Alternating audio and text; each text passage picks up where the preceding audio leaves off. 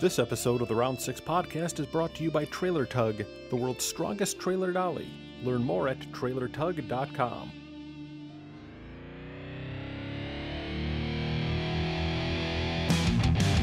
Welcome to the Round 6 podcast, a weekly roundtable discussion featuring a variety of automotive subjects, interviews, special guests, and stories.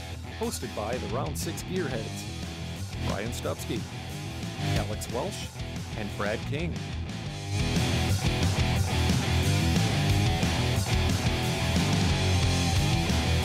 Here on episode 54, the Gearheads are proud to welcome Pro Street legend, Indy car parts mogul, and all-around nice guy, Matt Hay.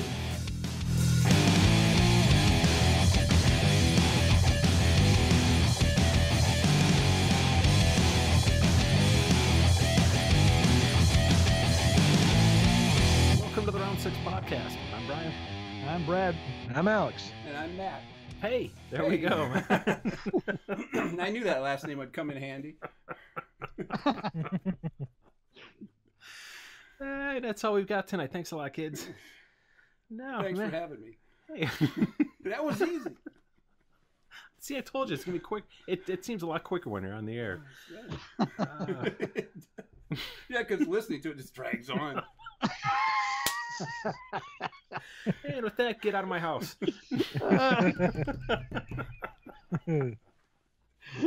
Oh, man. Thanks for coming tonight, man. Thanks for having me. This is awesome. We've been trying to get together for a while. We have. And now here you are. You're in the inner sanctum. You are deep in the... Well, I don't want to say deep in the bowels of the... I feel like a movement.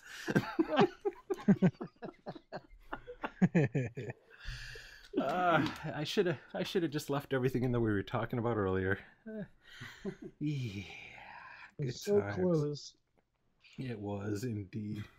Yeah. So thanks for coming, though, man. Thanks for braving the Cross Valley traffic. Oh, yeah. It's intense. It was pretty damn intense, yeah. Because you it's like a 10-mile trek.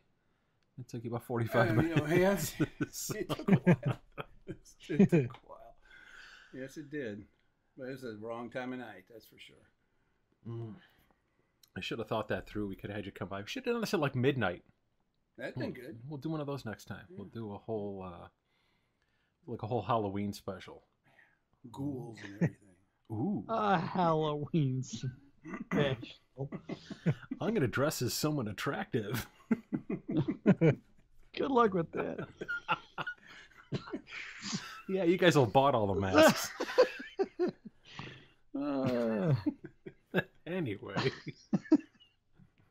Wow, this whole thing went sideways right off the bat. This is awesome. And this is the most I've seen you in our whole lives, really. In the past like few days, I've seen you. No, this is twice in like 4 days. It is. Good times, man. Yeah, it's definitely. Yeah. Good times. Yeah, we Matt and I went out for lunch on Saturday. Sat around and we talked a lot about this guy Brad. Yeah. Gotta meet that guy His sometime. last name slips my mind, but yeah, it was Brad.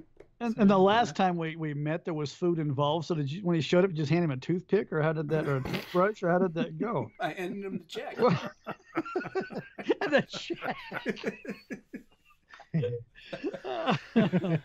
There we were on my tandem bicycle riding through the end of the drive-thru.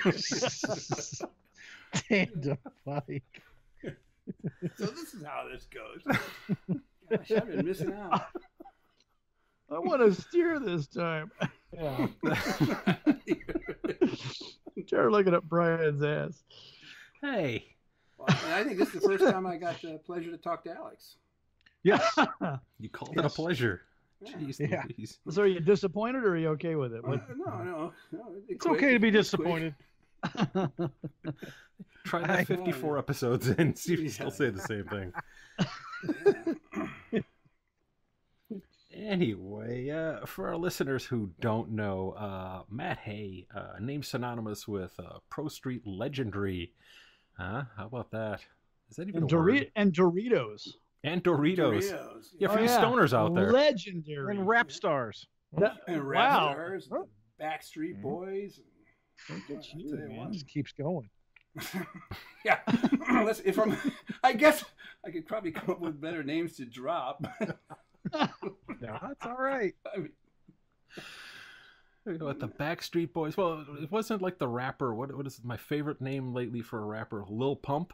Little Pump rapper. Lil Pump is good. That's a solid name. Yeah. Well, this rapper, Chance the Rapper, he's a pretty decent guy. I had no idea who he was when they started this the commercial filming, and by the end of the night, I thought, well, this guy's a pretty cool dude. And then we did some, reading and listening to him, and thought, hey, this guy's legit. Awesome. So, of course, we all know the Backstreet Boys. Not me. What are they? I tried out.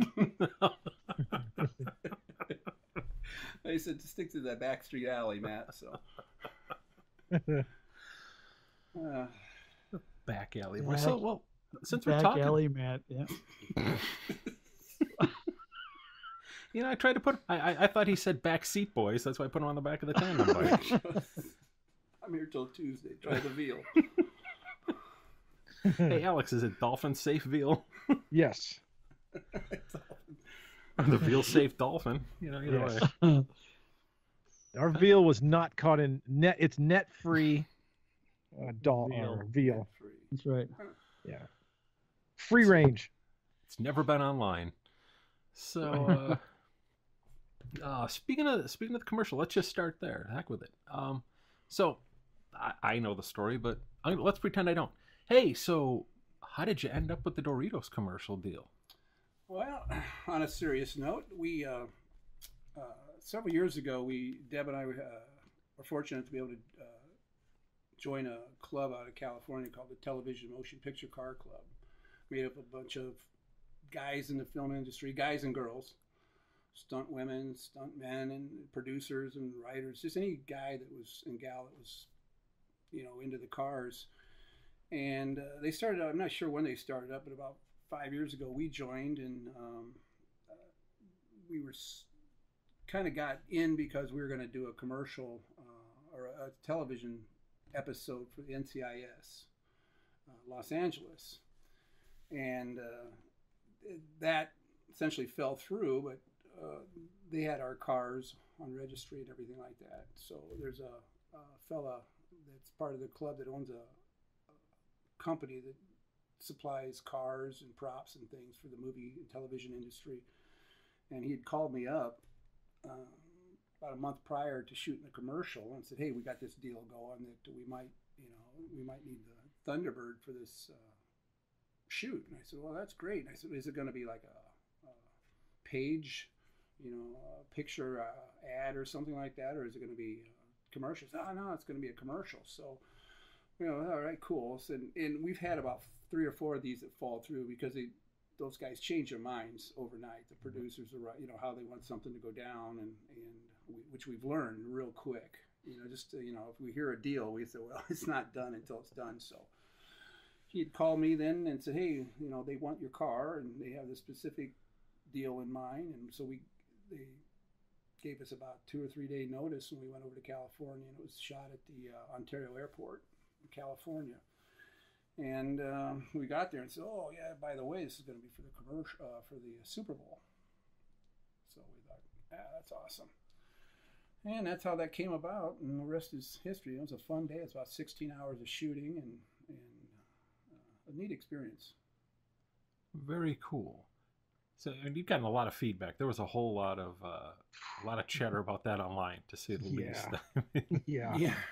Yeah, there's still a lot. I mean, last night I was watching it. It was just people are saying, hey, I just saw this ad on TV, because they're still running it. It was, the commercial for the Super Bowl, and then it's on all kinds of other networks, and it's still running. It's on YouTube, almost 12 million views on YouTube. Wow. Yeah, so for corn chips. yeah. So it's still run on television, and guys are still posting things. Hey, I just saw this, and many of the people that see it don't know who the heck Deb and I are. They just say, hey, we just saw this Thunderbird Pro Street car, and this is really cool. And, didn't like the music so much, It's just car guys. But I tell you, really, not being biased or anything, but I thought the music was pretty good. It really wasn't bad. I didn't have any problem with it. It wasn't Barry Manilow, but it was good. Well, that's how we start every show here. Slow dances with Brian and Barry. That's. Aren't you glad you're in studio tonight? This is it. But and we do karaoke after this is all over with, man. So don't leave. Oh, okay, great. No, I got my karaoke shoes on. Can you see? Oh, nice. I got them for tonight. They're nice. Okay. Squeaky ones on. We're gonna do a chipmunk song. Hey, I didn't understand why I had to wear a name badge. Oh, you'll understand in about 20 minutes. Yeah. There's a reason for it. Have some more water. What's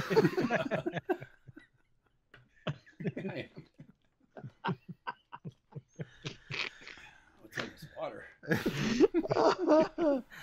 Don't ask. Parched. If you have to ask, you'll know. You look really thirsty, man. You should probably have some more. Why do I have this feeling at the end of the week? Brian's going to say, if we had to edit the entire show, can you come back Tuesday? Oh, you thought you were leaving. I mean, go right ahead. Yeah, it was great. Yeah, he walks in. The first thing I said was, "Come on downstairs, check out the basement." Just installed it. For me. She's like, "What's all these chunks of concrete outside?" I was like, "Oh, I put in a basement this week. This is a slab home, right?" It was.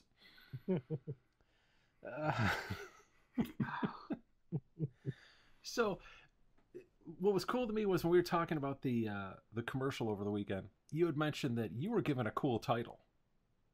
Yes. Had the contracts and all the paperwork and everything, and since they were, SAG, everybody has to be on legit, and so they made me precision driver. Wow! Yeah. Wow! So I got to drive precisionally. Precisionally. in your own car. So there you go. Yes.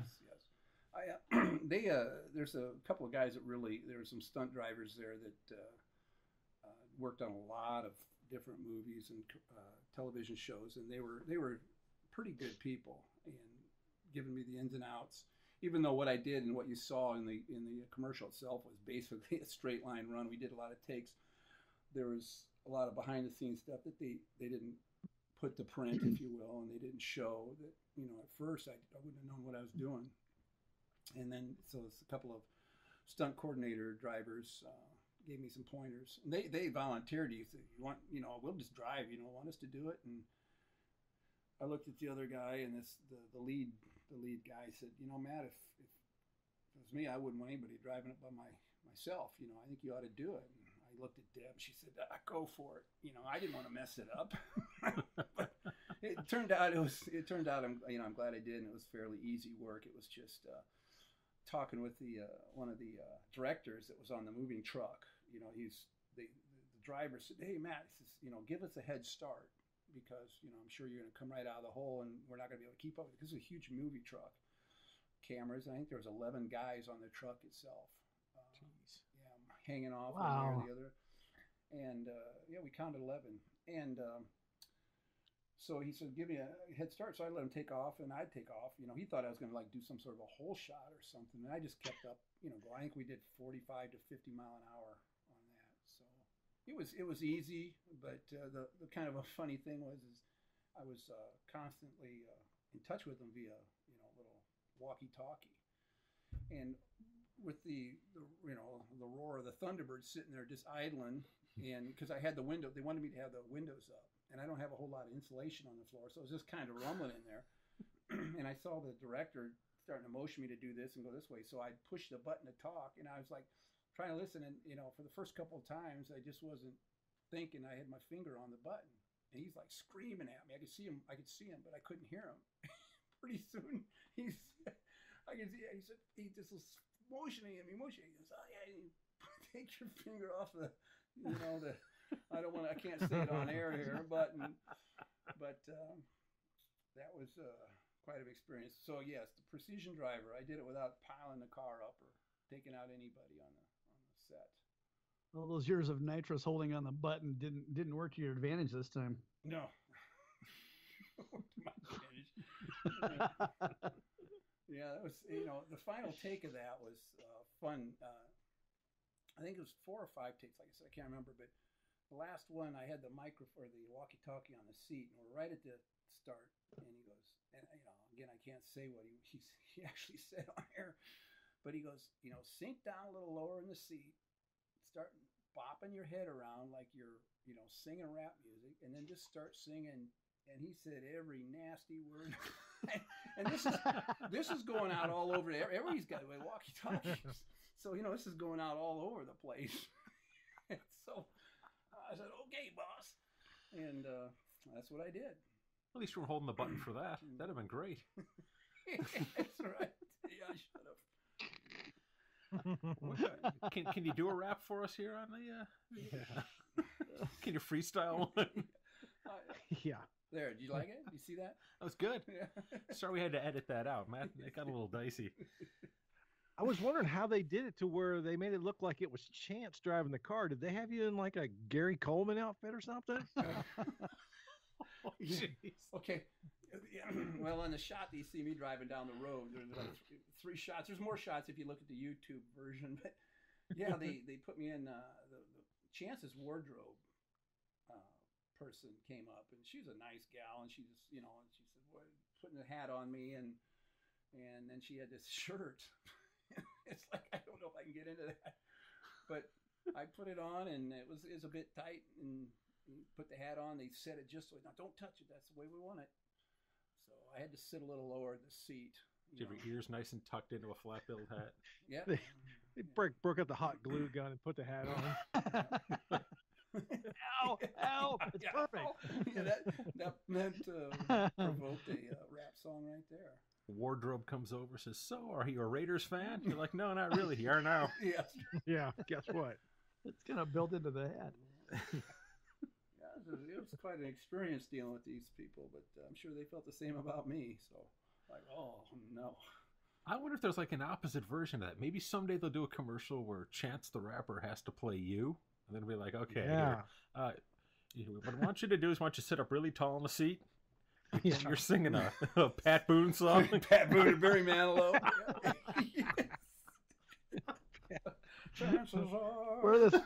Wear this golf hat. Perfect. Yeah. Golf hat. Visor. Song from South Pacific. Don't forget the pocket protector. You guys are, for those who don't know me, they're going to get a real rosy picture of what I look like. Oh, well, wait till you see what Matt does in the Photoshop. Yeah, it's no Chance the Rapper. No Chance the Rapper. Yeah. I'm not saying you're white, but I mean, we turned the house lights down when you came into the studio. Yeah. It's a good look on me. The reflection off of Matt burned my shadow into the wall. Yeah. I'm so white I could catch a sunburn in a movie theater. So, okay, we're gonna try to make some semblance of, I don't know, some kind of logic out of this. Well, let's Tarantino this. We're going backwards now. Uh-oh. So we've got you got the T-Bird and a Doritos commercial. Mm-hmm. This is the second coming of the T-Bird. Yes. Which is pretty damned awesome when you get down to it. I don't need to tell you that. I mean, you've got the car in your garage. You know how awesome this is. Yeah, well, I tell you what. I think I told you the other day. It's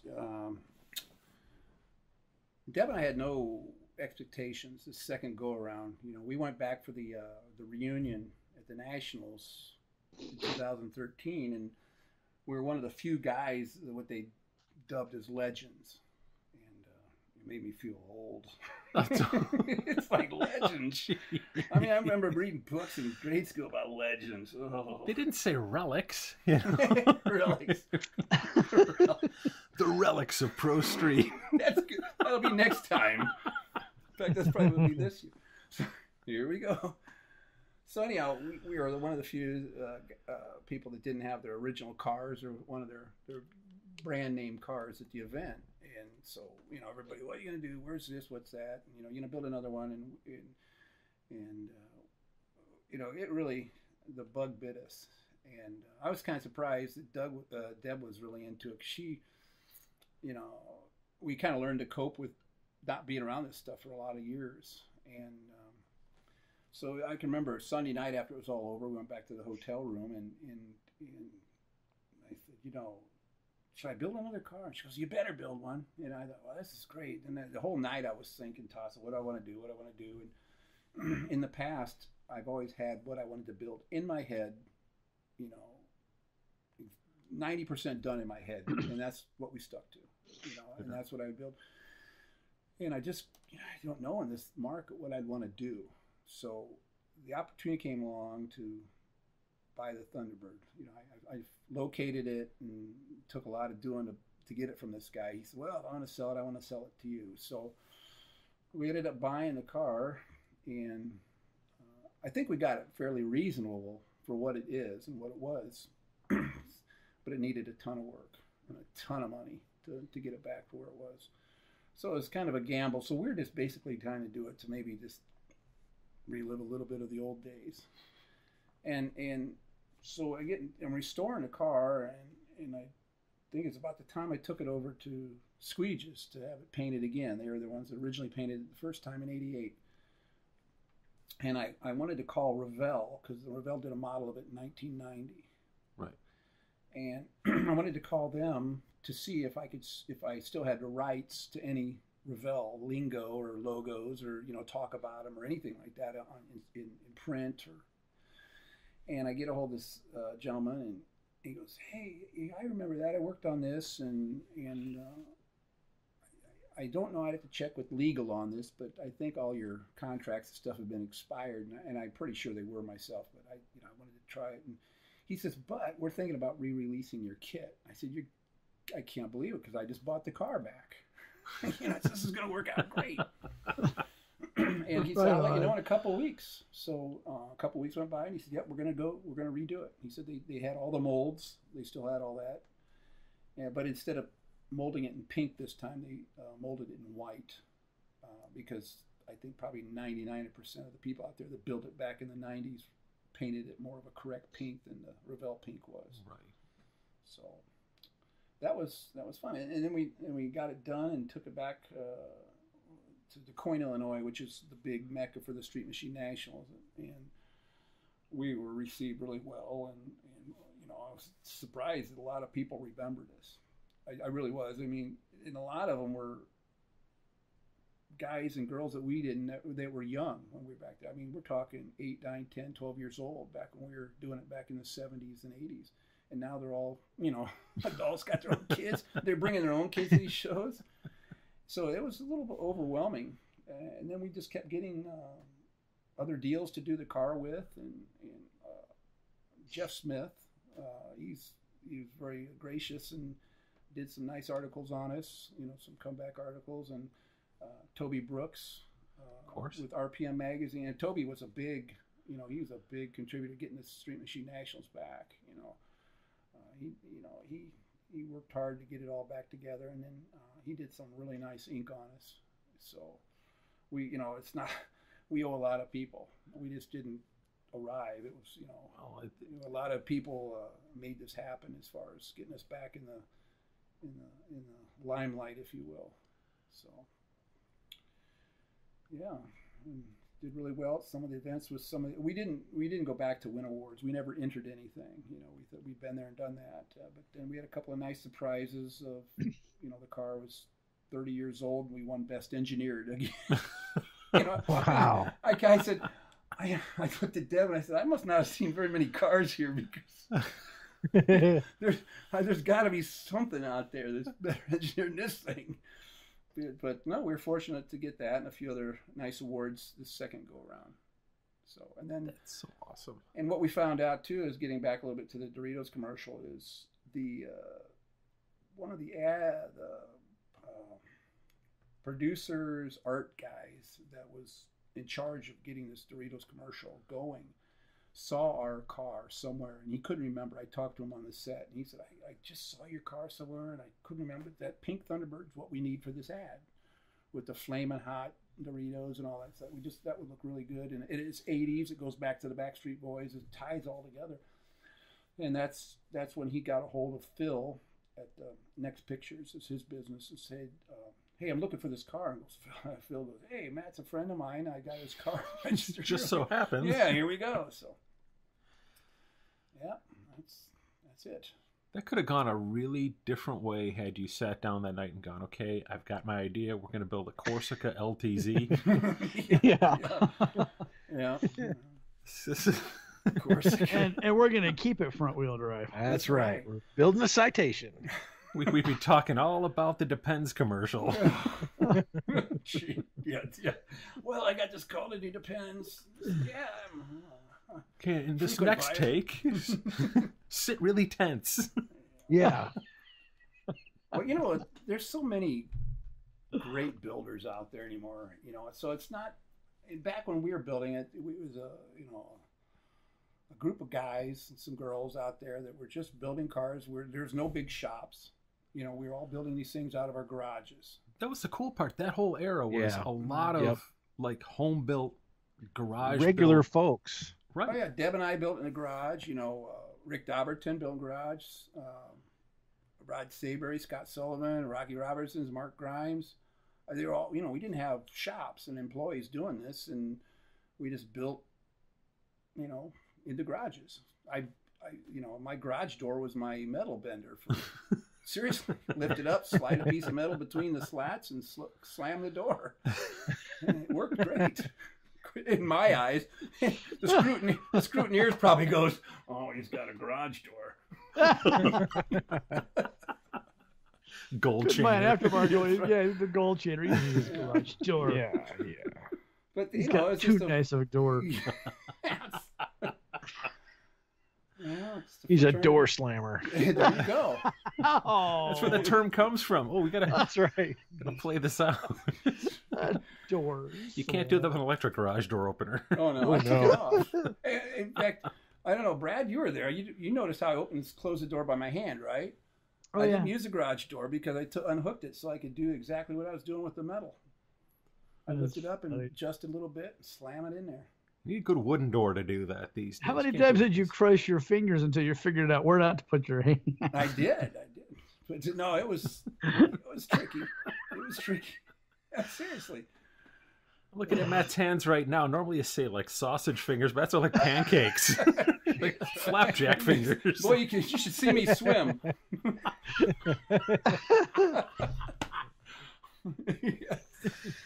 I was going to enter the Olympics, but that was back when Mark Spitz was big. Yeah. They said, no, I was altered.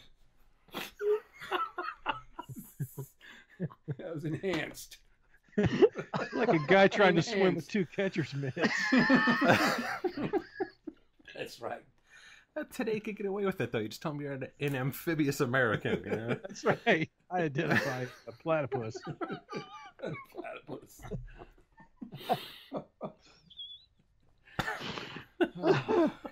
Yeah. Yeah, this is staying right on track. You asked me earlier, said you guys have notes for this? A pity the fool has to edit this. Notes. That was question 7. This will be great. Yeah, for anyone listening out there, if you think this is like rigidly written or planned. Well, I got a question. We're gonna get serious for 2 seconds here. Oh, great! Just 2 seconds. Okay. You got into the Pro Street thing. That was kind of your claim to fame, is going the Pro Street. Why did you go Pro Street and not build a street rodder? Build like an early Ford or something. I mean, obviously your Ford gigs. You got into the whole Mustang and T-Bird and that. Why did you decide to do a later model stuff instead of going to the early stuff? I would say, to answer that question right off the bat, is when I was 15 or 16 years old, I was looking at old street rods. American Graffiti was out, it had just come out, and just looking at, this is cool. And even though they were really cheap back then in the early 70s, 32s and 33s and 40 Fords and all those good things it was still expensive to me. I mean, they were still $1,000 or $1,500, to buy one. And I didn't have that kind of money. And so my first car was a 66 Mustang. And I think that's what started it, just getting into the late model cars. You know, if I would have had the opportunity to buy, I remember looking at I believe it was a 32. It was down at an old salvage yard. The guy had it. He knew it was a decent car, and he put it inside. But he pulled it out of this old salvage yard, and he wanted $1,800 for it, which back then was all the money in the world. Like $1,800. I had $18. You know, seriously. So too many zeros. Yeah. Yeah. What's up with the zeros? I looked at this guy square in the eye. I said, "What's up with the zeros?" So that's 66 Mustang, and that's where I went. And from there, I traded it in on a 69 Mustang that had a 351 in it, but it was shot. And but I mean, it ran good. I bought it. It was a nice car, beautiful interior, but the motor was gone. So a buddy of mine, Larry Hertzler, and myself, we got it in our mind one time to put a new motor in it. So I got in the used car ads and found somebody that had an old Cougar, 68 Cougar that had a 351 Windsor in it, I believe, and they were selling that for like $150. So we went over and got the motor out of the car, and that was my first attempt to do anything mechanical on a car. Was swapping the motor. I remember I was stumped. I couldn't figure out how to take the drive shaft off. Wow, you were over your head from the very beginning. Oh, yeah, we jacked the car up, and I go, well, first of all, I think this drive shaft's got to come off. And we looked at, I seriously kid you not, and a dear friend of ours, he's since passed, his name was Jerry Wiggins, and he let us use his barn to do this swap, and we wanted to do it in a night. And one night we wanted to do it because I needed the car to drive the next day. And he comes out, and he was a gearhead. He knew what was going on. It's his child's play, and he shows me, he gets out of, like I said, I think they're a 1/2 inch or 9/16, those little nuts that are on the U-bolts that hold the universal joint on, and he yanks those off, and Larry and I looked at each other and goes, wow, that guy knows everything. You know, wow. I felt like Owen Wilson. Wow. So I just went from there, and Larry and I worked on it the rest of the night and got it running by probably 6 or 7 in the morning, and that's the rest is history. So I stuck with the late model stuff, and then met Deb, and the rest is history. Man, so following that Mustang, let's say, whatever happened to that Mustang? That 69, I had all the way through high school. Had some good times in that thing, cruising town and all that. And then, I had a buddy of ours painted. It was green. It was that Mustang green, Mach 1/69 green. It had a black interior, so perfect. Yeah, so we painted it black. And back then that's when op art was big, and scallops and fish scales, and this guy could do all that, so I had him do all that. I think he charged me $50 for the whole paint job. And I got all $30 and a six-pack. Yeah. A six-pack. Brad, that's what you still get today, right? Yeah, that's right. Yeah, Paint's 12-pack now. It's things, economy. You're moving up. So anyhow, I had that all the way through high school, and I graduated, and there was another night striving around town and that thing, and there was a 66 Mustang, another one that had Vegas plates on it, in Nevada, and it was the thing was that maroon. It was just not a spot of rust on it. And I go, man, I still like these 66s. So I remember putting a little note on it and saying, hey, if you ever want to sell this thing, and I got a call that night. He said $300. No. $300 for a rust-free 66 Mustang, which was, back then, kind of in the ballpark. It was. So I sold the 69 to a friend of mine, and I think I got $1,500 out of that. So now, I've got $1,200 left to make the 66 a beast. So first thing I did with that is pulled the 289 out of it and put a 351 in that one too, I believe. I think so, yes. And that's back when Street Freak was still big prior to Pro Street. So went down to the Fleener Auto Store and bought M50 14s and the lightest rims, and they were sticking out. And there's our first Hot Rod magazine photo was a picture of that. You'll see it. It's maroon. Show him your picture. Show him the picture. He's holding it up right now. Yeah. Okay, there Now, you go. It's see the gold reels? I see that. They're center lines, and everybody thought those things were really bitching because they were gold center lines. I said, where'd you get those? Where'd you get those? Did you have them anodized? I said, nope. I was friends with Fred Sibley, and Fred Sibley, senior jet car fame. They lived in Elkhart, and we'd go over there and hang out in their shop, and one of their big sponsors was VHT, and they had spray-on VHT anodizing in all different colors. And they had stacks of this stuff because of sponsorship. And I remember Fred Sibley Jr. gave me a case of them. I said, well, I could do the whole car. Cool anodized car. I'm going to anodize my whole car. Cool, this is going to be cool. After about 12 runs, I wiped them off. But yeah, so I did the rims. And, to this day, people are still saying, I love the gold anodized rims. And I set them straight. No, it's just paint. But that's what it was. That's awesome, though. So you'll see that. That's the one. See, I'm holding up the picture. Right. For you viewers. Yeah. With his left hand. That's right. Yeah, and for those of you that are using Braille right now, just yeah, you can kind of get the idea. But, so that was went back to the '66, and with that, I guess I left out of a little point in that time when it had a 350, a 389, 351, and then I went ahead and the 351 was shot in a speed shop local to us. It was a big speed shop, in northern Indiana. And I got to know the owner real well. And a friend of mine had a 350 LT1 block that he sold me dirt cheap. And I said, let's do something different. Let's put a Chevy in this thing. So decided to do that. And that was just before we tubbed it. I think it had the Chevy and the fat tires sticking out the side of it, for less than a year. And then we decided to go Pro Street, which wasn't called Pro Street back then. It was just, I don't know if they called it tubbed. It was just car with big tires under it. Yeah, cars.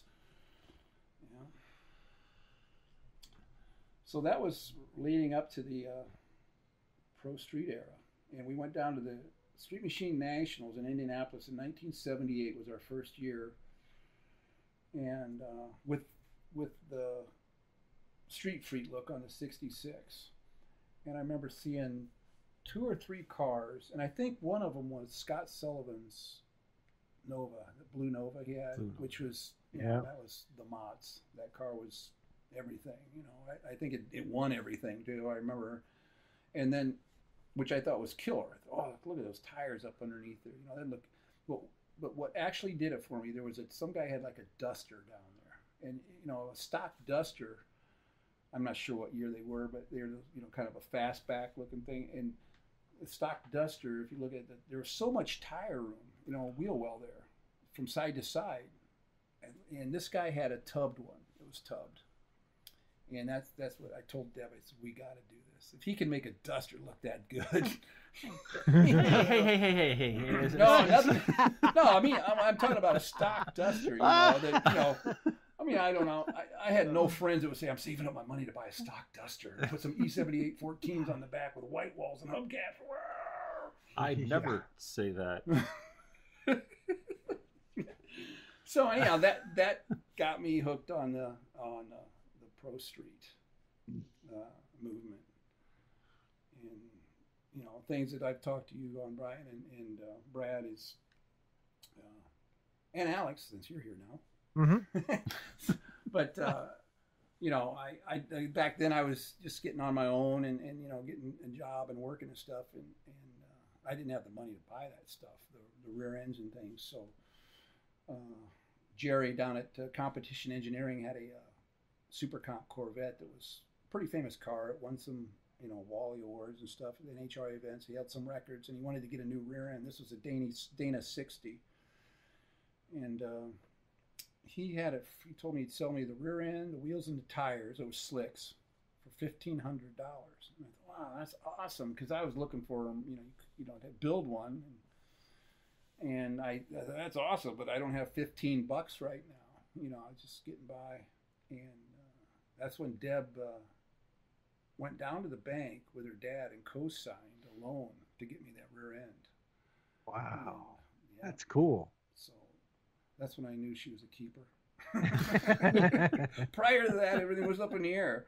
No. You could take that out of context, and you could say, Yeah. you know, it was the rear end that brought you and Deb together. So. Yeah. There you go. She had me by the rear end. That's right. So yeah, that's got that, and for the first 5 years of Pro Street, I ran around on slicks, and we drove that car everywhere. We really did. I mean, if it was a long event, you know, I'm not going to lie to anybody out there. You know, there's trailer queens and there's trailer queens, and we've had our share of hauling cars on trailers. But locally, we drove that car a lot. You know, in our town and all over, short trips here and there. But if we were going somewhere a good distance, we'd put it on the trailer, especially since it had the slicks, because I've been caught in the rain with those. Oh. Yeah. Sideways down the road is no fun. Well, it looks good when you're smoking tires, but when you got the brakes on, no, brake lights are burning and going sideways. Well, I didn't know about this until Brian and we were talking about this last night, and it was a Pro Street related deal. And apparently there's rules with Pro Street. Is there like a rule book, and who started this thing anyway? Do you know? Yeah, I do. You know, it's as I was telling Brian the other day, I was a little hesitant. You know, I hate bringing it up in this day and age to other guys out there that are building Pro Streets and wanting to know this. And if you ever get on the internet and you see these arguments people have about what constitutes a Pro Street, it's like you just got to stay out of it. But it was started back the very early 80s by competition engineering. They're the one that coined the phrase. And there's a gentleman that worked there that's become, you know, we became good friends over the years. His name was Fred Gurley. Probably still is Fred Gurley. His name probably still is. Well, Unless he changed it. But Kept his maiden name. This is good. Yeah. Yeah. But anyhow, they saw, you know, these few cars out there that were tubbed, if you will, and they wanted to, you know, do something that made them legal. So they wanted to have all the aspects of a pro stock car, because that's what I was trying to, you know, make was a pro stock looking car, because those cars were my favorite drag cars back in the day, because you could relate to them. And Chevy, Ford, Pontiac, you know, Dusters, and I'm gonna go in the other room. Hey. And that's when the podcast ended. Yeah. But so they came up with this ruling, and there was an actual, you know, a list of rules, and it was, you know, it had to be a street legal car, but it had to have all the safety features of a pro stock car. It had to be tubbed, and you know, it had to be, you know, primarily all metal car. I think you could have a hood, glass hood, deck lid, and maybe a nose. I can't remember for sure about that, if that was a deal, but I know a glass hood and deck lid you could have, because that's the pro stock cars could do that. But you had to have a horn, you had to have wipers, backup lights. Obviously all your lights had to work. You had to have a fire extinguisher, at least a 6-point roll cage, and it had to have mufflers. It really, you know, just everything a race car would have. It had a window net, and then everything you know, a street car would have. And the ruling, I think 50% of the points was the registration. So when you went to the Pro Street, you know, contest or, you know, deal, you could have the most bitchin' Pro Street in the world, but if, you know, you didn't have a registration or a legal license, the plates had to be updated too. You couldn't show up with a plate that was a month out of date. They would just say, well, you'd knock you 50 points right there. So everything was tight, and like I was telling Brian, it's first, second, and third would usually come down to 1 point apiece. I mean, that's how close it was.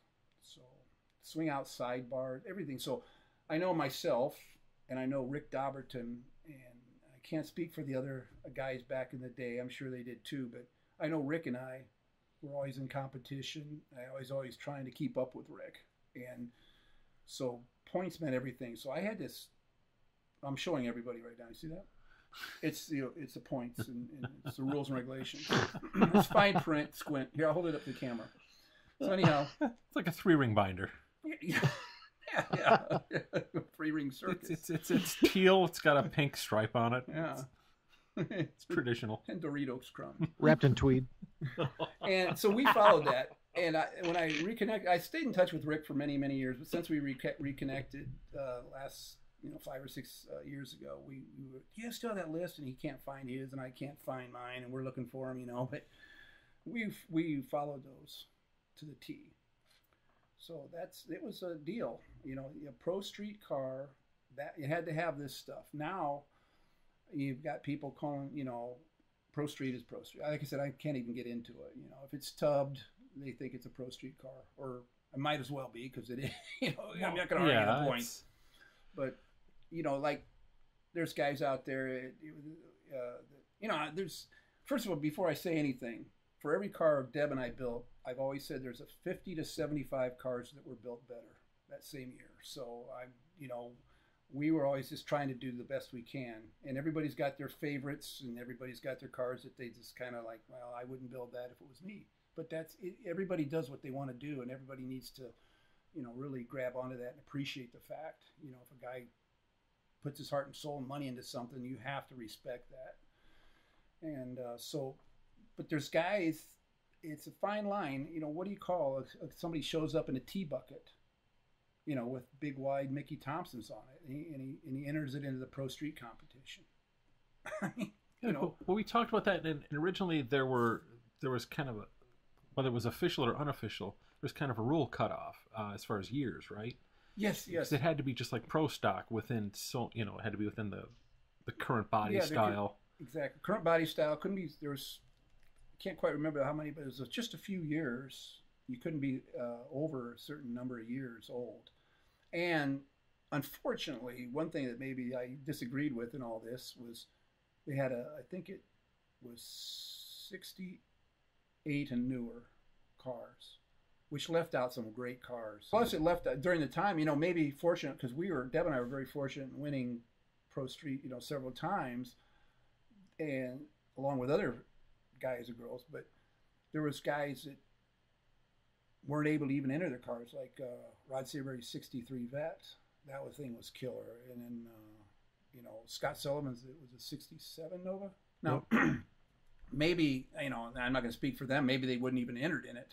But, if they had, those guys probably would have won hands down. Those were fantastic cars. That's a car that was just made to be, tubbed up. But wow. Yeah. So you leave out all those early ones. I mean, imagine if somebody would have taken the time and built like an orange-colored 55. That would have set the world on fire. Yeah. With no seatbelts. Jab. No seatbelt. Scott, if you're listening. But by the way, Scott, I'm reading off a script here. They're making me say all this stuff. In fact, who is Scott? Oh, Scott. Read this or the dog gets it. Yeah, that's right. So, now, weird question on that, though, because I always thought about this. You had kind of like the cars that were at the top of the Pro Street chain. And for a while, there was a whole flood of like Berettas and cars like that were just really cool looking. Now, when you started to open it up, I always wondered if it was that whole Dare to Be Different movement. When that kind of hit the magazines, everything had to be, everything is just different. So it was grab the goofiest possible car you could. And it seemed like the recipe for the day was whatever you could find. If it was like a bullet nose Studebaker, a Nash, anything like that, throw the fattest tires underneath it you could. And that kind of became like synonymous with Pro Street for the longest time. Yeah, that movement came out really right at the end of our first go around. I think we got our last event that we attended with the Thunderbird was a 90 or 91. So that's right at that point. Yeah. And there was then this bullet nose Studebaker. I think that was a real nice one out of Tucson or something. The guy built. And then of course all of Troy's cars.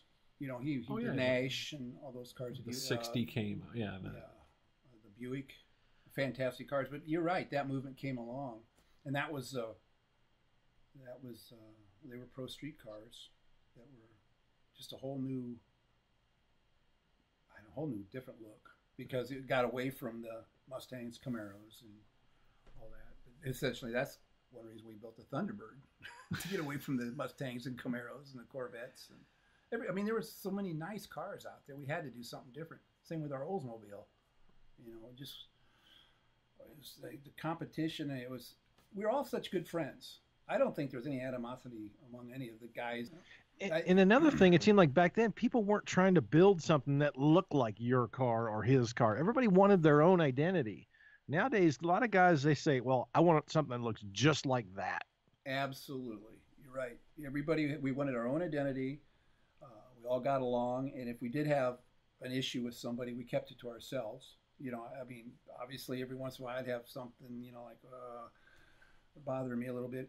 Usually not among the pro street fraternity or something, but somebody would say something about our car, and I'd like to say something back, you know. And it's like, you know, I had so many guys walk up with their girlfriends and say, "Hey, see that Thunderbird there? I built that car. I sold it to this guy." And you know, it was just, it happened with the Thunderbird, it happened with the Olds, and it happened with he was just out, you know, trying, you know. And it was a gauge for us to how well we did, because if the girlfriend goes, ugh, then we knew we didn't build the right thing, you know. Right. But the girlfriend liked it, then we knew we built the right car. Yeah. But yeah, you're right. Social media, everybody was trying to be different. Dare to differ, you know.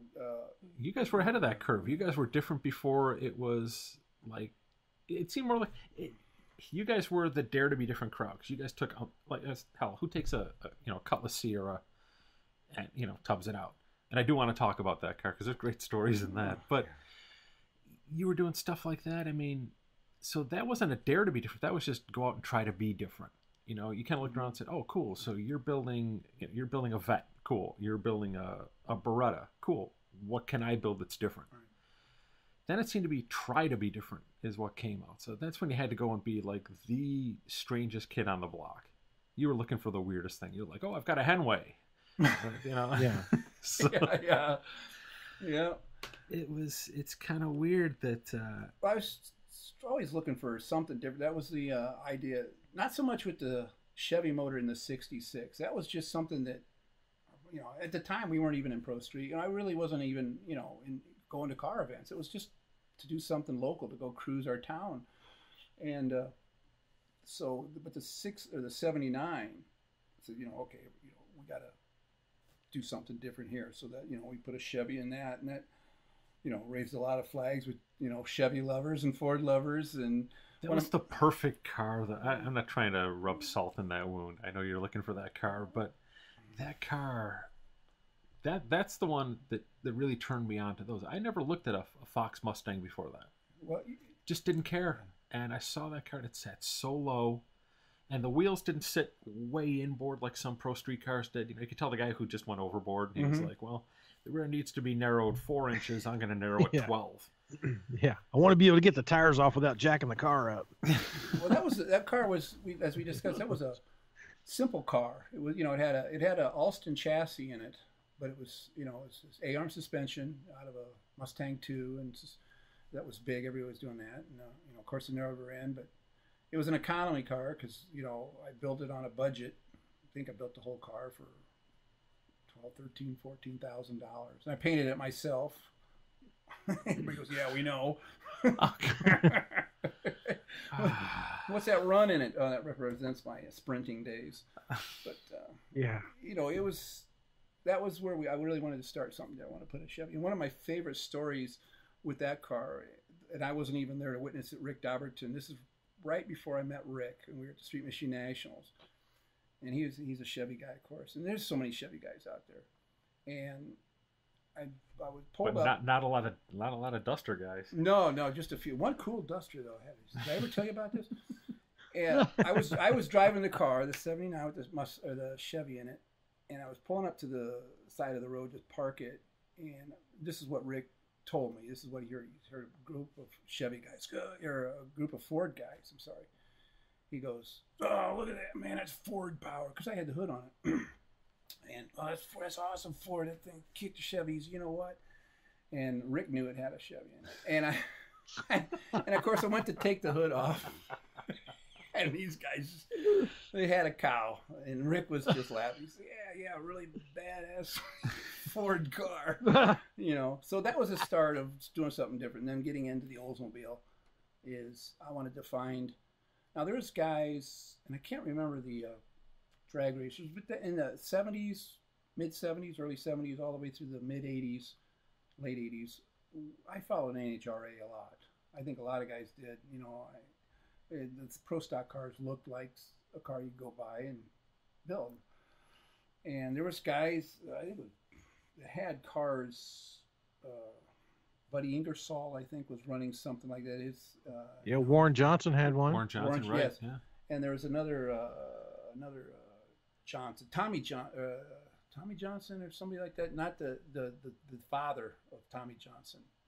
Tommy Johnson went on to run fuel cars, I think. But anyhow, and I saw a couple of those, and I thought, they're kind of neat, but I just was bent on going out and finding a family front-wheel drive car and really tossing the dice. So went down to Edwards Oldsmobile in Phoenix, and there was this bone stock white Sierra.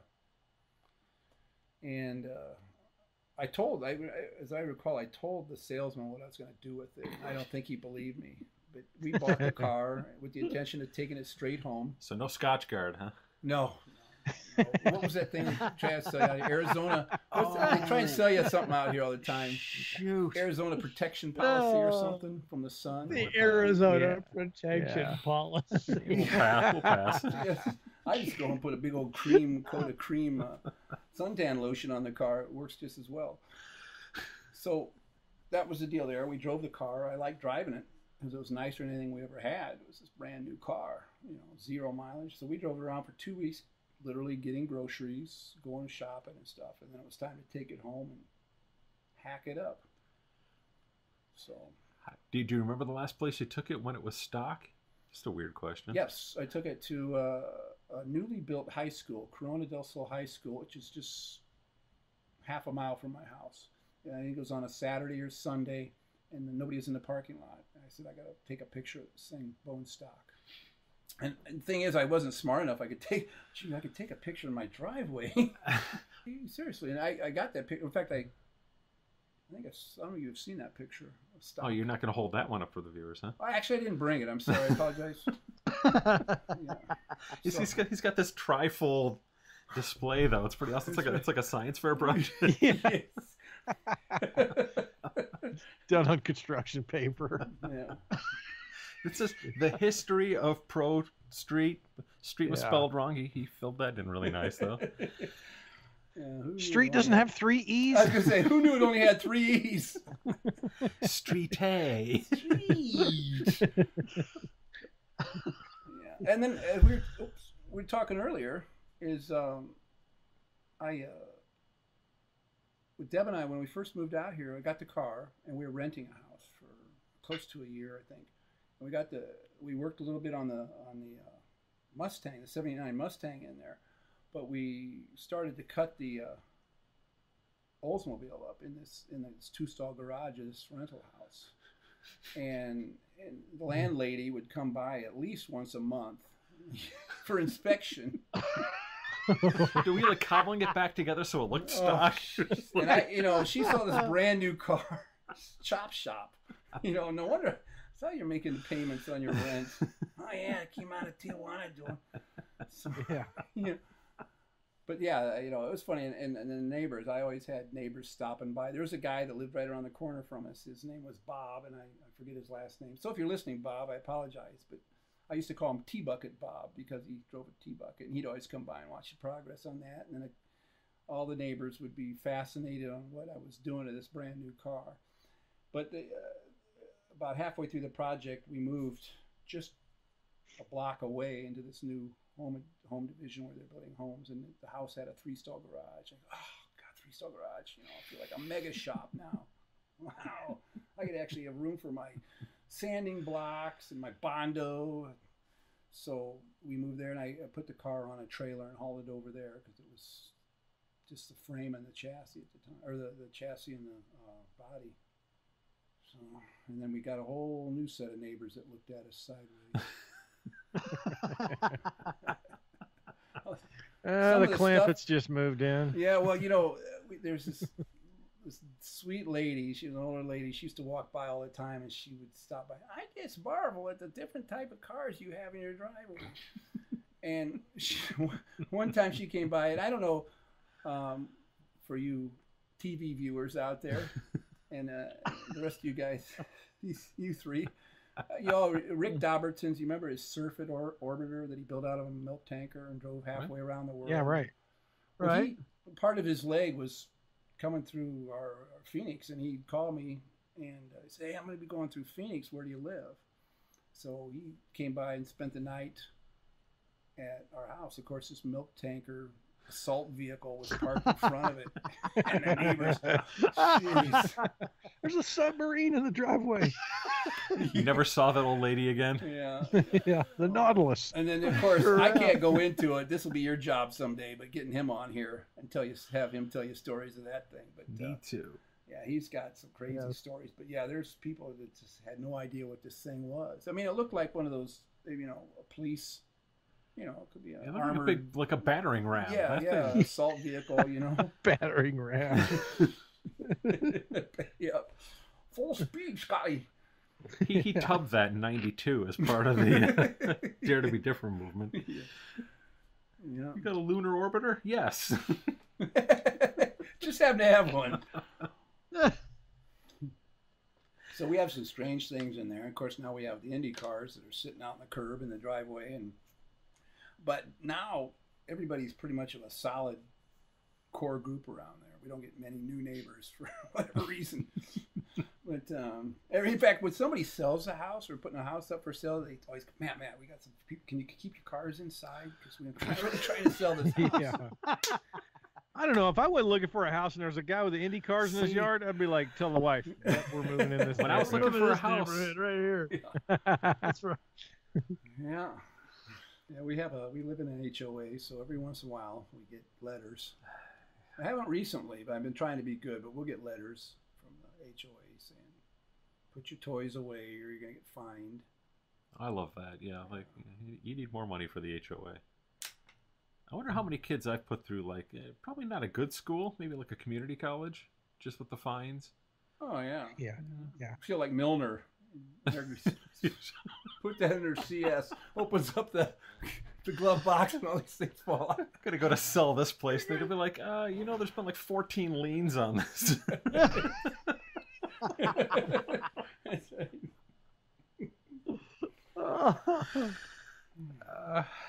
All over a weed. Right, a weed. A weed. You know that tree in my front yard, Brad? That's didn't start as a tree. That actually is a weed. It really is. Really? They had fruit. No, man, it's a weed. If you knock on it, it's still hollow. Oh man. Okay. The oh my god, the old was really good to you guys as far as coverage went. I mean, it's so funny how this is something we kind of touched on too.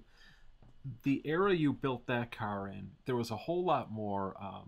What's what I'm looking for? Like maybe positive energy from sponsors or companies that wanted to be on board to kind of co-market with you. I mean, it was a whole different ballgame than it is today. I mean, today it's really tight and rigid. Just for comparison's sake, is that something you want to talk about at all? How that kind of went? I mean, you're right. Once the 79 was out there and it did fairly well for us, and, the magazines, the awards and stuff, and anybody that's involved and gets those things will testify to that. It puts you up a little bit on another plateau to where you're able to do some things that maybe you can't do when you're first starting out, like for the first 8 years of Matt and Debbie, Oh, yeah. $15 budget on him. If you go from no stereo to a Kraco stereo to all of a sudden you've got SoundStream in it, that was a different world. So when we started the Oldsmobile, then we were fortunate enough to have people contacting us, manufacturers. And we did put our feelers out, and we sent letters and went to SEMA show and introduced ourselves. And we were very fortunate that most everybody wanted to jump on board with this. It was big. The SEMA show is always big, but it seemed like the 80s, was really taking off with the direction of the Pro Street. And, the guys, you had companies starting to manufacture narrow rear ends, and you had Alston chassis and all, Mark Williams, everybody was into this, a lot of the guys who were building pro stock chassis and stuff were now, supplying them to the Pro Street. So what was that like for you? Just a weird aside. I don't want to cut you off, but you go from an era where you were buying, the rear end out of an X-Drag car with the slicks and everything. So all of a sudden you walk into a place like the SEMA show, which, not to make you feel old, but being a Pro Street legend, at the time the SEMA show was held in, I think it was room 14 at the Flamingo. That's right. Room 14. Just moved down the street from the dunes. It was an up. This is an adjoining room. It was great. That's when they expanded. Yeah, I remember that. Bathrooms are still closed, though. SEMA, yeah. But, we were at SEMA last year. It was awesome. It was in 2 rooms. You should have been there. Well, you wouldn't have fit. What car was on display? Whatever was parked outside. It was outside. The valve stems were inside. Not at first. But so how do you... It's got to be weird, though, to go from an era, or at least a point in that time when you're trying to source parts out of existing drag cars and things like that, to suddenly you can go into a place where you can buy a narrowed rear end or anything you need out of a catalog. Yeah, it's awesome. And it's got to be so weird, because in a way you're like, hey, we, back in my day, we had to... Which, that's funny. That was the early 80s, and back in my day, in the that's Chevrolet not that long ago. I know. That's crazy. Yeah, a SEMA show is a good place to do that. But then, all these companies started just coming out with all this stuff. It was available to everybody. Wonderful, and we would take our accomplishments, if you will, to the SEMA show and show them these people, and if they wanted, they would want in on the next project, because it was all down to, dollars and cents to them. I don't know I can't remember what it was, but to a quarter page or a page ad in Hot Rod or Carcraft was tens of thousands of dollars, if I remember right. And they might supply any one of us. A lot of the builders back then had the ability to go in and show their accomplishments to these people and get people on board with them. So they were able to supply us with maybe $5,000 or $10,000 worth of parts that they knew that were going to be on this car, and this car would be at the SEMA show next year. It's going to be in Hot Rod, Carcraft, Popular Hot Rodding, Super Chevy, Super Ford, blah, blah, blah, whatever. And then, of course, any other magazine that came in from overseas, there's always these guys from the UK that would come over. In Australia, there was an Australian Street Machine magazine that would always come to our house. It's crazy. They'd fly in and take a couple shots and leave. Wow, that was quick.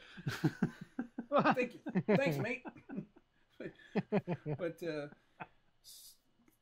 that was it. They would just want in on the projects that were happening, and you had to show them a track record. They knew that we would be going here and there. So it was a dollar and cents thing to them, and they would get involved if they felt it was good for their business. So we always tried to make them happy, So, and then that rolled in. That was with the a lot with the Oldsmobile. What are you going to do this different? What are you going to do? I said, well, it's going to have Lenco, which is, you don't see too much on the street. That back in the day, I think Lencos are everywhere now, But oh, yeah, I've got one of mine. Yeah, well, that Duster had one. But I got 3 on the tree, Lenco. So, but and then another thing was I wanted to go with an alcohol car. Burning methanol would be different. So I wanted a front-wheel drive family car converted to rear-wheel drive with a blown injected small block Chevy on alcohol with a Lenco for the street. It ran cool. It never got hot out here in Arizona. It's funny. It's another story we could talk about later. But the heat did affect the performance of the motor a little bit. But as far as the injection system, but it ran cool all the time. So, but it was we wanted to build something totally different. It's just such a cool deal. I mean, and that body style lent itself perfectly though to being tubbed out. It had just the right amount of weight in the quarter panels. It just had that right look to it. The only modification I did to that body on the Sierra was I stretched the rear wheel well 6 inches at the right at the center top and moved it back 6 inches, and then had to take the whole rear flare and move it back on the quarter panel. But that was the only thing, because it just with the Mickeys under there, it just didn't look right. It had to be opened up a little bit. Yeah, a little tiny on the wheel opening. Yeah, so it looked better that way. So that was the only body. 14s.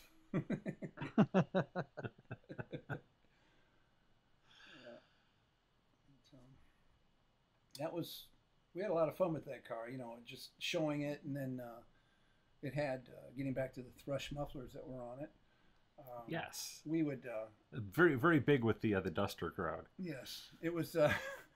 We would drive that thing. Of course, at the Nationals, if you're not on the highway, you're cruising around the fairgrounds at turtle speed, and so the alcohol, it was running a little rich, and it would build up, and then always, I look in my rearview mirror, and almost always when I'd come to a stop, somebody'd look underneath the back of the car just to see the rear end, and then I'd blip the throttle.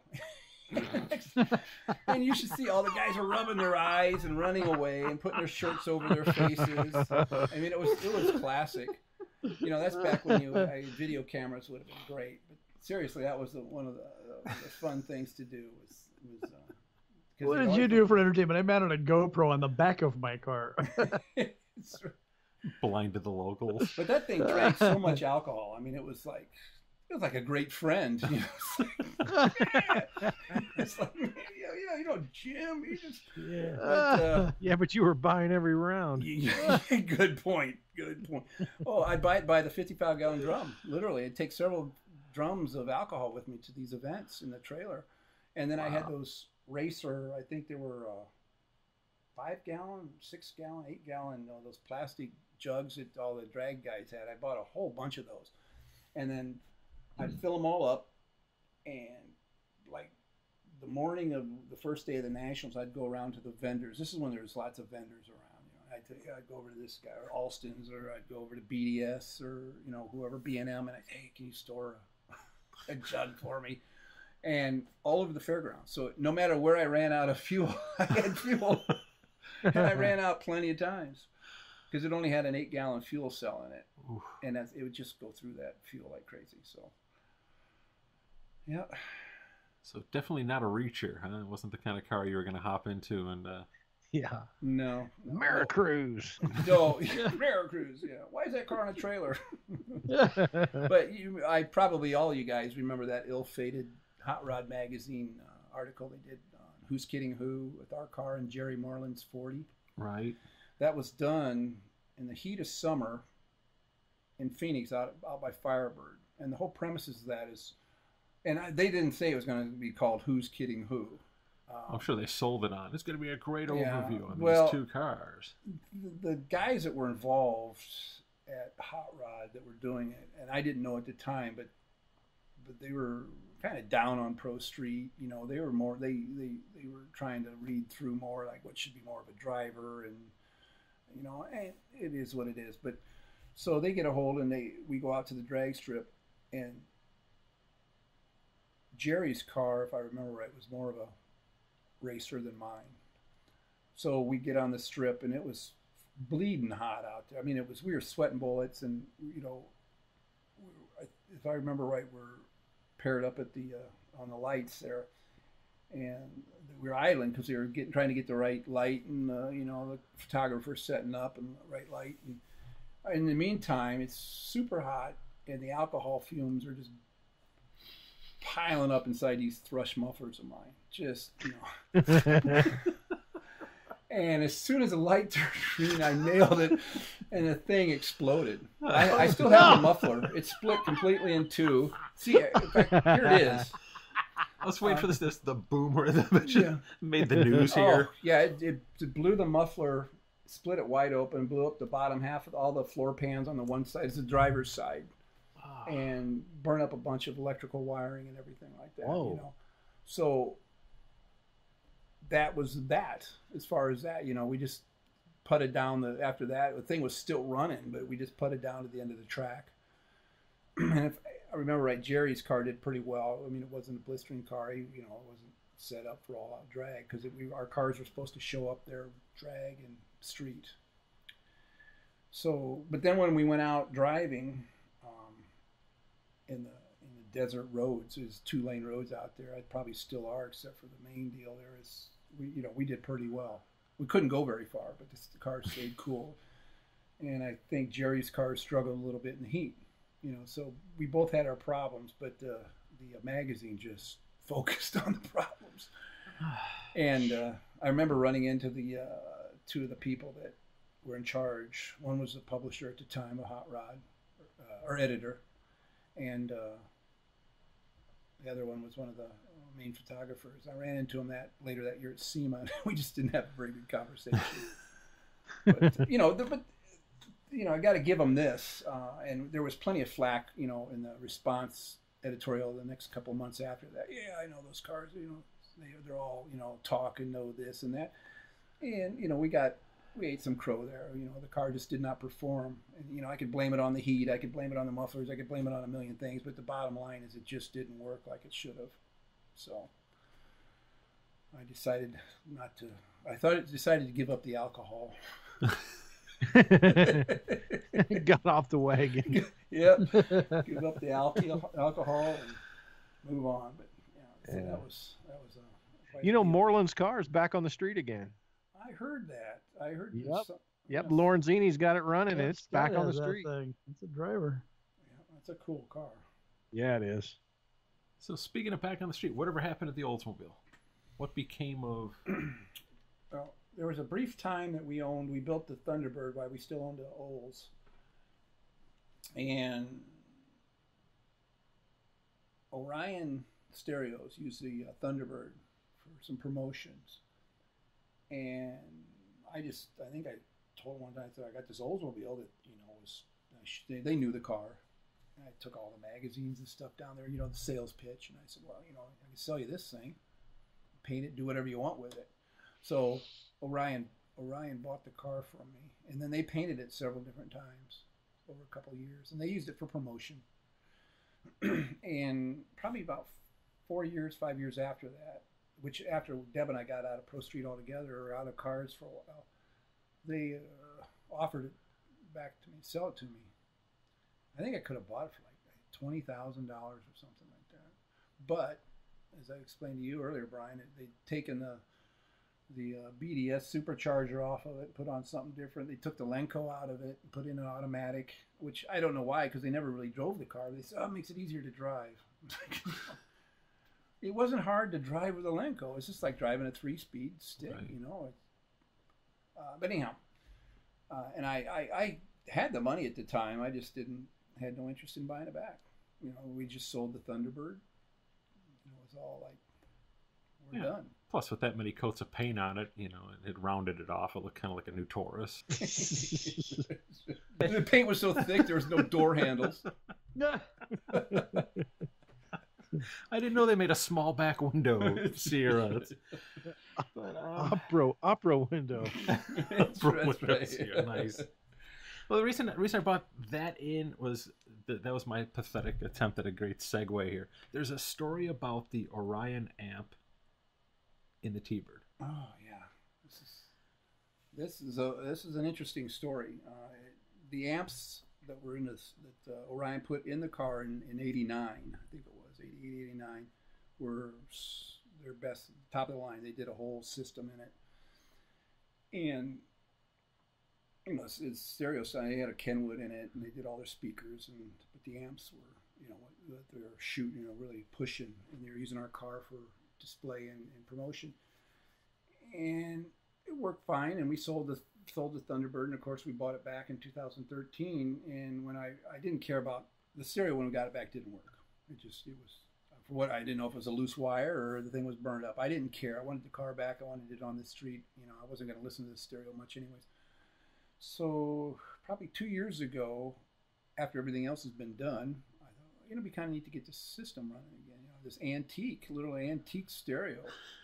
And you know, he's got antique. Well, yeah, you know, there's a place to put your 45 in it with that little spacer thing, because you know, put the needle on it. Hey, most of you guys know I'm an antique guy. You see my phone. This is an antique from the era of Bermuda shorts. Hold your flip phone up to the camera there. Can everybody see my flip phone? It's still in operation. All right, there we go. There we go. You see it? All right. Good shot. Funny thing is, I'm actually holding it up. I was going to say. Well, I'm a physical guy, you know. I'm holding it up from Brian. Hey, Brian, see this? I'm doing it. I'm acting excited. Was that a good look? It was. It was. Yeah. Okay, seriously. So I decided I want to do stereo. I couldn't find anything that made this thing work. You know, the lights would come on, but nobody was home type thing, and so I got on eBay and started looking for amps. And then, you know, anybody that had parts of these amps, I can't remember the part number of them, whatever, and looking for the preamps, and then the other little mixer dude, whatever you guys call those things. Crossovers, yeah. And there was one guy, and he was like in New Jersey or something. That there's plenty of guys out there that had crossovers, but they're all like used, no guarantee. And I said, well, I got one of those. I got a used with no guarantee.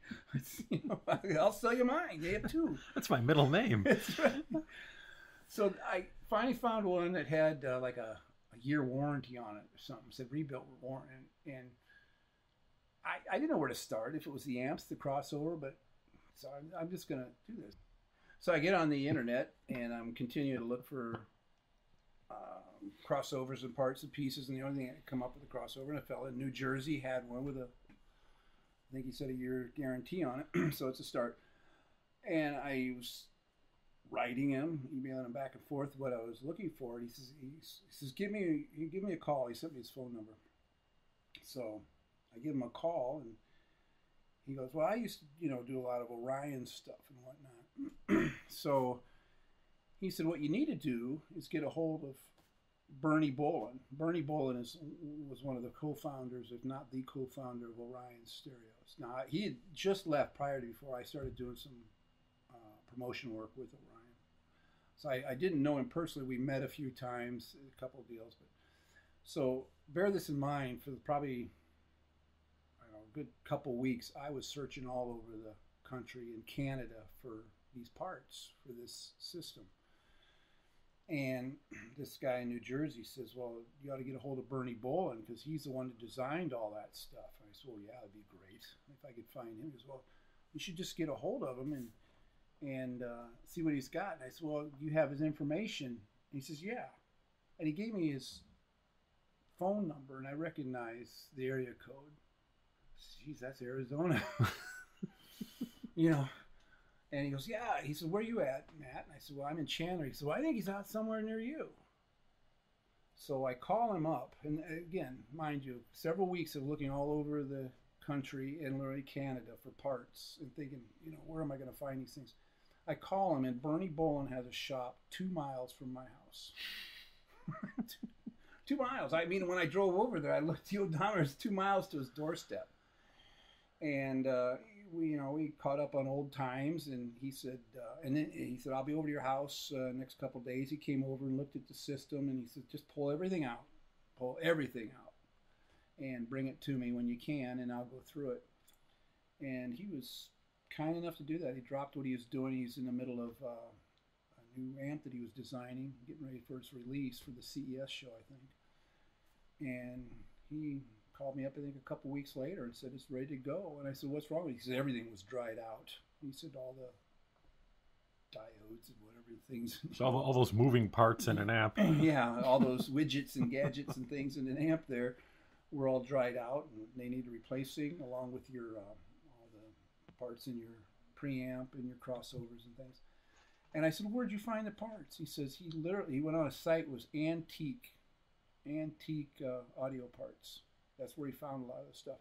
But he designed these amps, so he knew exactly what he was doing, 30 years later.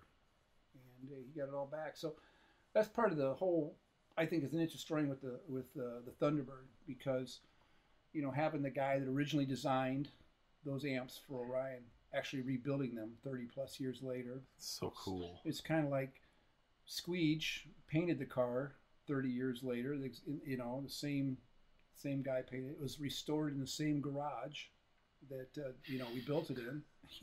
So as you can see, my life's kind of boring.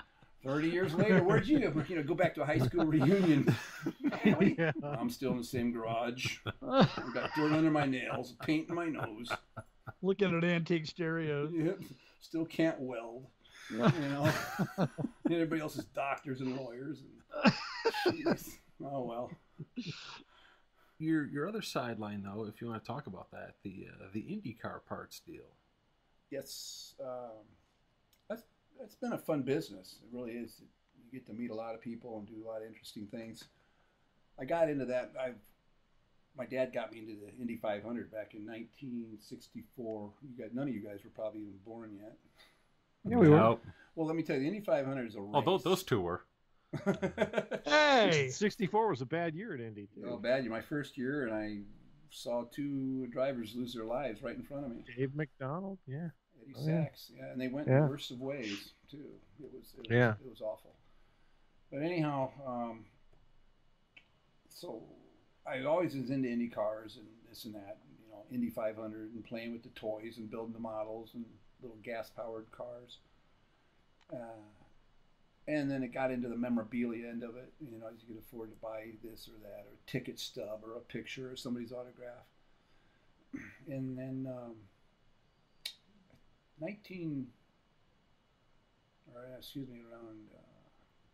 I don't know, 95 or 96 or something.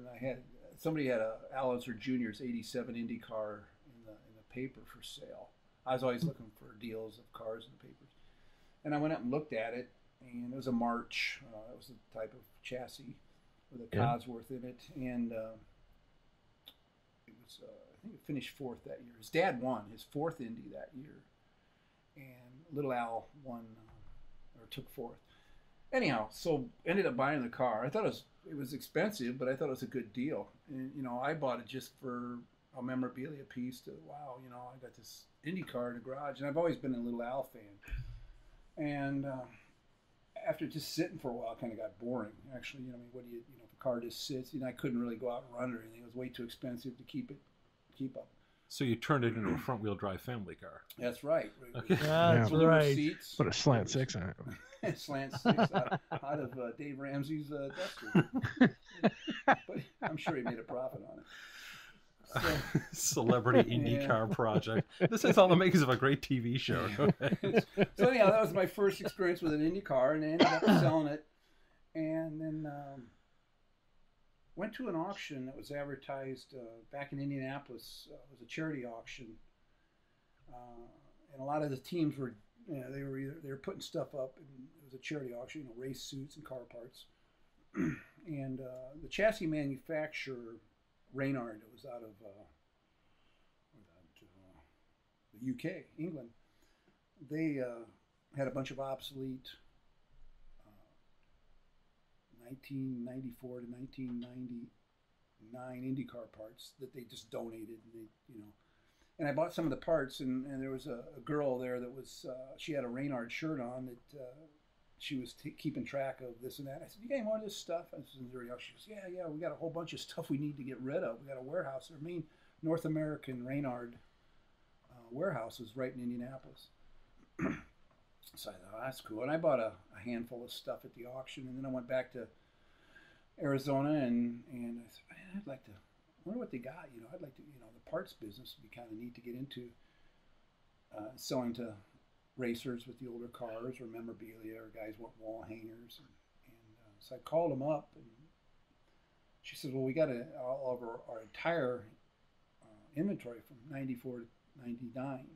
and this was in 2000, 2001, so they were getting rid of all that stuff. She can come back and look at it, and I got back there, and she was very gracious, and one of the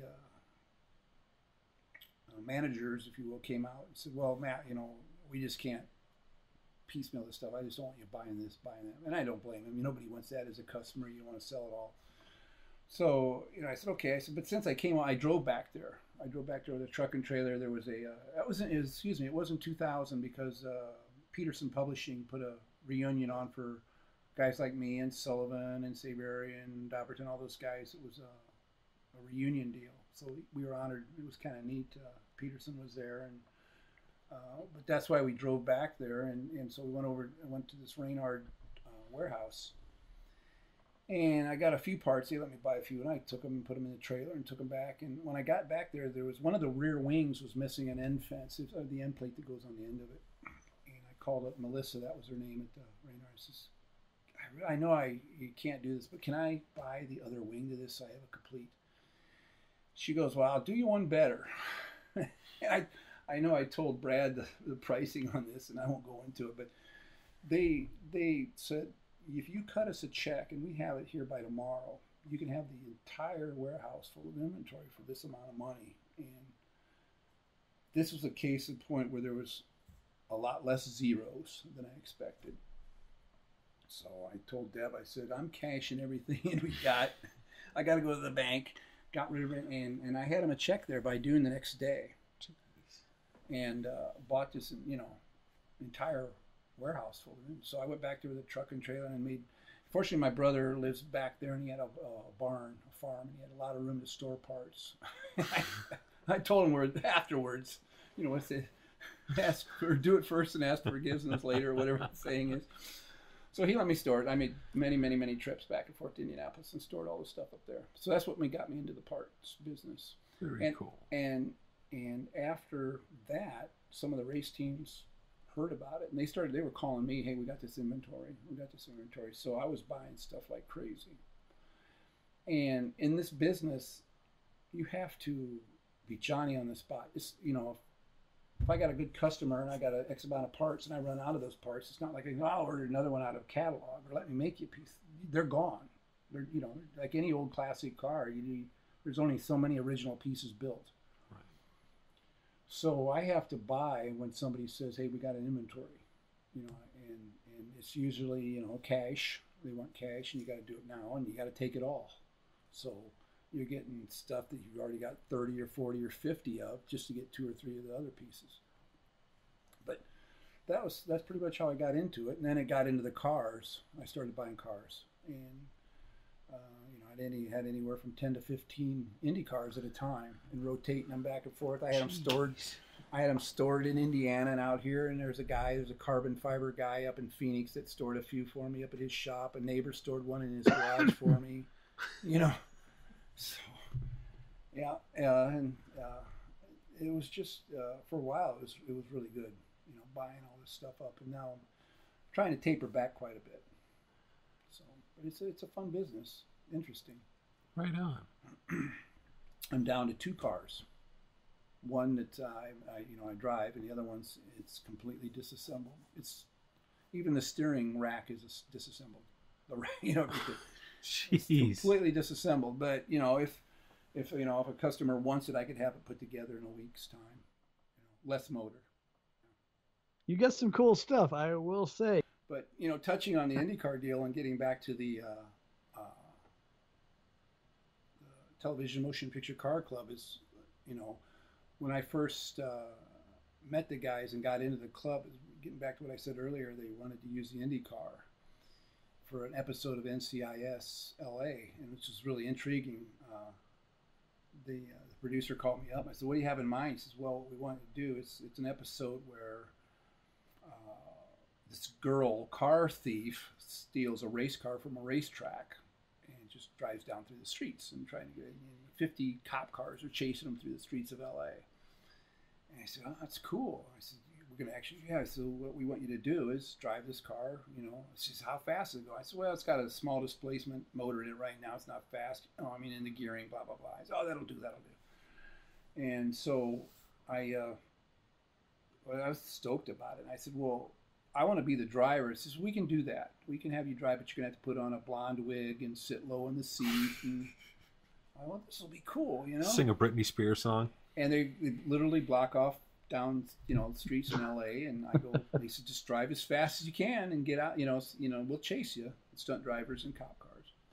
Well, unfortunately, there's a few events that came upon, and I didn't know this till the night before we're getting ready to leave. The producer guy called me and says it's canceled. There's some other situations that came up, and then they filmed the whole episode later with a Cobra, you know, a Shelby Cobra, which, you know, my eyes is cool. You know, that's pretty cool. Yeah, I mean, if you're gonna, you know, you're replace the Indy car. Fortunately I was friends with Carol Shelby, and so it was kind of like, that would really be cool. You know, I'd like to go over and watch this deal and stuff, but we didn't go over. But it was a fun deal. But prior to knowing that we weren't going to do this episode, I didn't know what the limits were on this car on a street course or a street service. You know, going around in an oval like at Phoenix International is what it is. You go around in circles till you get dizzy. This, I wanted to see where my limits were, how fast I could go, slipping and sliding before I hit a curb. And fortunately, I didn't hit a curb. But so I got this thing out, and it didn't have, I don't think it had much, it didn't have the nose on it. And so, you know, it kind of looked a little funny because I didn't want to bang up the nose. Those carbon fiber noses and wings are extremely expensive.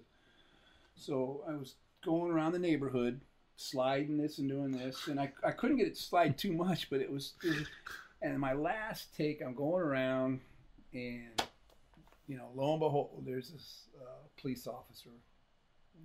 There's a three-way stop. I come up to, and I stopped at all the stop signs. I was obeying the law in this car, but I stopped, and here she comes. It was a female, she looked at me, and I just saw the evil eye, and I pulled the car to the curb, shut it off, pulled the steering wheel out, and climbed out of the car, and she just kind of pulls up and rolls her window down. She goes, I don't suppose that's legal, is it? And I said, no. Do you have a registration? I said, well, no, it's not legal. You know, and she just, no humor. No, I thought, you know, I have all the respect in the world for police officers and female police officers. I just, you know, really respect them. And I thought, well, she's really going to hammer me on this. And she just said, I just don't want to see that driving anymore. You should keep it off. I don't want you to start that thing up. I want you to take it home. You know, it was, if I recall, it was a 115-degree day. And I didn't put my driving shoes on because I didn't think I'd need, I was driving in my socks. And it's, you know, blacktop around the house. So the neighborhood. So here I am pushing this car in my socks, and it was a bit warm, and I probably pushed the thing.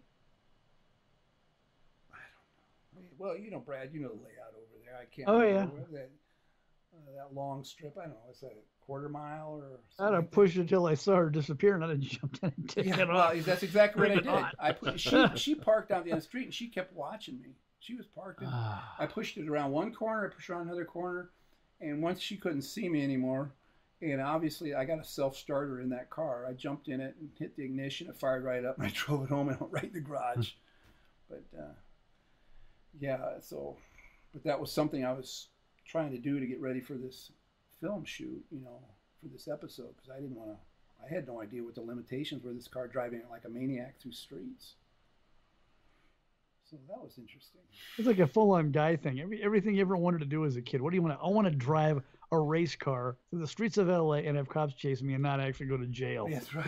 And get paid for it. Yeah. Oh, I'm in. The irony of it is, here I am practicing around my house, and I get the cops chasing me, and it was a real deal. And it was a girl with blonde hair. I was like, what?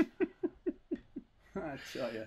And you know that there's somebody listening to this podcast is like, well, my dream was just to put on a blonde wig and drive around in a car. Well, Matt did that. He just wanted to do it with a race car.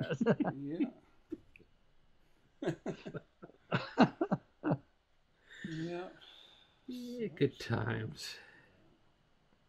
So it's been a long, fun, strange journey. You know, like I said, certainly Deb's been a big part of making it all happen. You know, Definitely. It's, finances are huge to build cars and play with cars and do stuff like that. But I think it's, just equally as important to have somebody, support you as much as she has. It gives you, it really, gives you the support and the backing you need. And there's been times that she's Yeah, it's not all perfect. and kind of looked back and looked at me sideways, but it's all worked out well. And we're still doing it. We had a little hiatus and took some years off, but we got back into it, and not quite as many events, moving quite slow. Which is good though, and like you guys were so much fun at the Hot Wheels 50th anniversary thing. That was such a That was fun. that was a tough layout there. Speaking of being hot, I mean that was a hot day. Yeah. Blacktop. Yeah, it was a crazy and such a diversity of vehicles. I think we were parked right beside a lifted truck that was got to be 3 stories tall. I was afraid a wind is going to blow over on. It's like it was top heavy. Center of gravity was way off on that bad boy. But yeah, it was a fun deal. It was kind of cool to hear all the people walking by who there were people who recognized it. There were people who'd never seen it before. And you hear people making comments about it. It was really cool. Mm-hmm. Not a negative word. Everybody's just like, this is the coolest thing. Yeah, that was much appreciated. It was I truly like the people, enjoy the people that have never seen it or don't, talking to them about it, because it's fresh to them and it's fun to just tell them about it. And then you get the guys that swear that we built the car after the Revell model came out. Like Revell designed this car and then we built a car to look at it. And of course. And at some point you just kind of want to go along with it, just like I did when the guys would show up and tell their girlfriends, "Hey, I used to own that car. I built that car." And you kind of want to go along with it, but sometimes you got to be serious. Okay, got to help out. And I think that's one thing that we're looking into more is kind of on a charitable aspect. You don't want to die with all this stuff, and there's guys out there that really appreciate what we've done, and they've let us know about it. And of course, with social media now, you see a lot of this stuff. So there's some guys out there that loved the Thunderbird when it came out, and they still love it. So there's and the Oldsmobile. So I got a plethora. He's got a plethora. Ooh, more peas. Yeah, plethora of parts and pieces and things from the cars, or something that had to do with the cars, or awards or something like that I'll never know what to do with. So I give these things to these guys, and they just think it's great. Tires off the Thunderbird that were, way cool. If it just, parts and pieces, license plates, articles of clothing, that were. Yeah, well, I do appreciate you leaving the pair of underwear that you wore when you were building the cage for the car. Oh, yeah. On my couch, yeah. You're welcome. It's stuck right there. Thank you. But yeah, so looking into that, I don't know. And if they like it, fine. If they don't, they just love the memorabilia of all the Pro Street stuff back in the day, and so I try and do that. But on a serious note, on that is doing stuff for kids. Deb's a children's pastor, so if there's children, kids at the events, we always try to spend a lot of time with them, not only handing out goodies or something to them, or free posters or shirts or something, but doing something meaningful. And we're looking, and we talked about this last week about doing something, trying to get up a fundraiser type thing, a charity that would go to different charities for kids. I'm a big proponent of for animal shelters and things like that too. So I don't know if it I have the moxie to pull something like that off. There's guys with the celebrity to be able to do that stuff, and they can raise a lot of money, where we're just in a certain genre, and if we can find people that want to get involved in that with us, and we're all for it, because it's time to start giving back, to everybody that's out there that's appreciated what we've done, and then of course to the kids or the shelters or whatever out there. Let's talk off air about that. All right. You can. That's something we can make happen. Yeah, that's some good stuff. Heck yeah, it is. Hey. Next year we're going to have a raffle for the Thunderbird, 50 cents a ticket. Awesome. No limit. So the guy that buys the ticket wins. But no, you know, a lot of things cross my mind. You got to be careful. I do, because I don't want to come across as like, well, everybody's going to want this thing. You know, Right. like I said, there's with the cars, the quality of cars that were built back in the day and that are being done today, and there's always 75 cars better than ours. That's my, you know, theory on this, you know, or more, that if anybody would even care about this stuff, I mean, that if it's worth something to someone, and then that money can go to help someone, then that's, you know, call it a home run. Hey, That's hey, awesome. Brian, we're gonna find out where he bought the raffle tickets at, and we'll just buy a roll so we have we have the number. We'll just split it. We'll just take turns driving it. We'll be good. This will be awesome, man. See. I get to drive it home. Well, okay, wait. We gotta talk about it, but we I just it was live an closer. idea. Bird. I live closer. Oh my god! I Just can't. a stone throw. What's that? Just a stone throw. Exactly. Just don't, unless you're in traffic. Yeah, 45 minutes and 10 miles. It's So that's perfect. how I got that nick in my window. Somebody actually threw a stone. It was Brian. I wouldn't do that to you. As far as you know. As far as you need to know, yeah.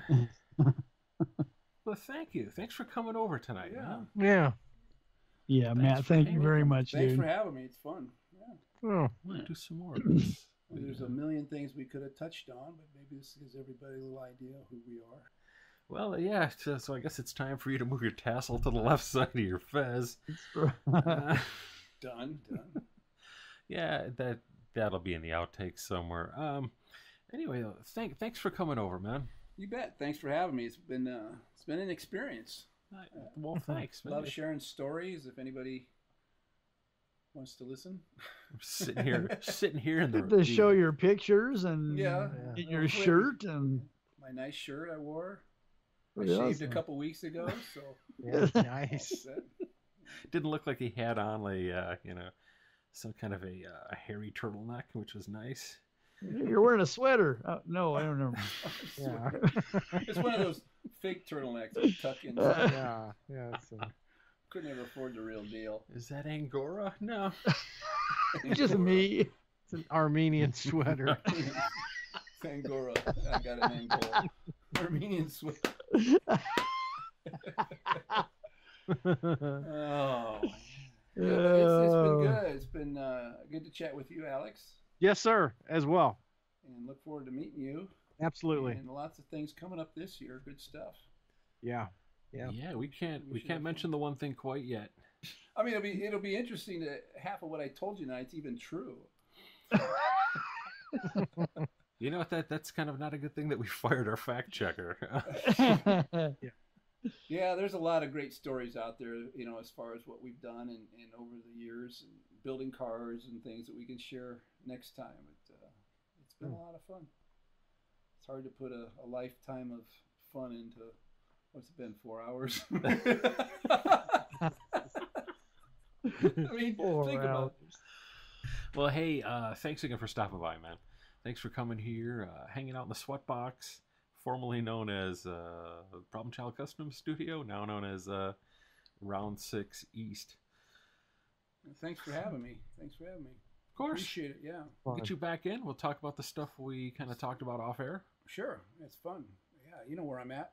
I know exactly where you're at. I'm going to come over and bug the hell out of you. And hopefully I'll be around for another couple years. That'll be So, good. I plan to be around a couple more weeks, so this is going to work out fine. You know you're nervous when your elderly dog might outlive yourself. So Yeah. every day I look at, oh no. I got Oh, the well. dogs usually out there just divvying up my stuff. Yeah. Good times. Best of luck to you ahead. guys with your podcast and all your endeavors you got coming up. Well, thanks. Thank you. Oh man. We're trying. I do know all the way back from our commercial shoot in California. We listened to your podcasts all the way back. I'm so sorry. Yeah, it was a rough. I drove, and I had headphones on. I kept looking at my flip phone. She had one of those new gadgets, a smartphone. No, seriously, it's good stuff. Well, thank you. And now you're part of it. That's right. Look at that. You're part of the lore. You'll never listen to it again. Never listen. I know I won't listen to this one. You gotta think this one through. You're like, do I share? The ride home is me. Do I share this with our friends? Do we just ignore it? Yeah. What if I could get on another podcast that would publish before Friday? The lost episode. The stay lost. Stay lost. Well, hey, thanks again for listening. Again, man, as always, Pro Street, IndyCar Parts Mogul, all around nice guy, Matt Hay, live here in studio. Well, live from me. You poor bastards, you weren't invited, so you'll be listening to this later. So that's what you get for not being a Patreon sponsor. Deb sends her regards. She would like to have been here. Well, thank you. Seriously. Next time for sure. She had a prior engagement, but we would love to have her on because she's a big part of everything that you do and you've done, and we want to have her back on to get the truth about all your stories. So. Yeah. No. Right. It's probably a good thing she wasn't here. No. Well, all right, though. Thank you again. As always, at the end of the episode, I am I'm a slant six powered Brian. There you go. I'm a much narrower rear end Brad. I'm a less fezzier Alex.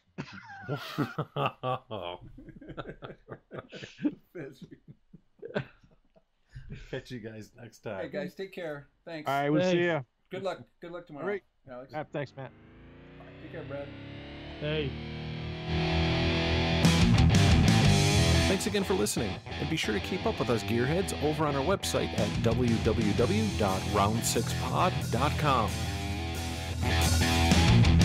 If you'd like to, we invite you to follow along with us over on Facebook, Instagram, and be sure to check out all of our latest videos on youtube.com. Big thanks once again to our sponsor, Trailer Tug. Please visit them at trailertug.com and learn more about the world's strongest trailer dolly. Our listeners receive 10% off their order when they use the discount code ROUND6 at checkout or when calling their order in. There's a lot of New York guys that died in that movie, in that commercial. I don't even know where they came from. We were sitting around with Maddie, and Maddie kept asking for food. And Maddie.